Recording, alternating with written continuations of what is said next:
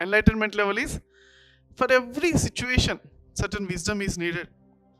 For example, how to deal with your spouse, how to deal with your children, how to deal with your boss, how to deal with any particular situation. Everything, lot of wisdom is needed. So, whenever wisdom is there, then only you can be happy. That is for the practitioner's level.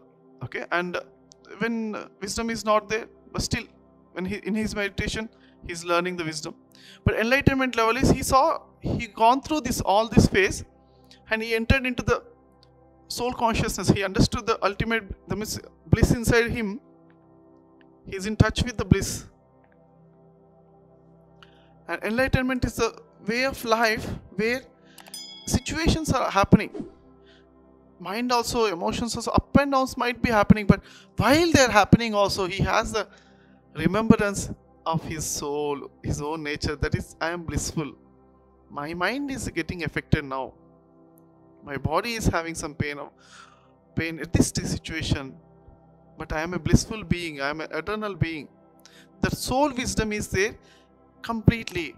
So he is there always in his soul plane. He is experiencing the bliss always in his life, completely, every time. That is called enlightenment level, self-realization level.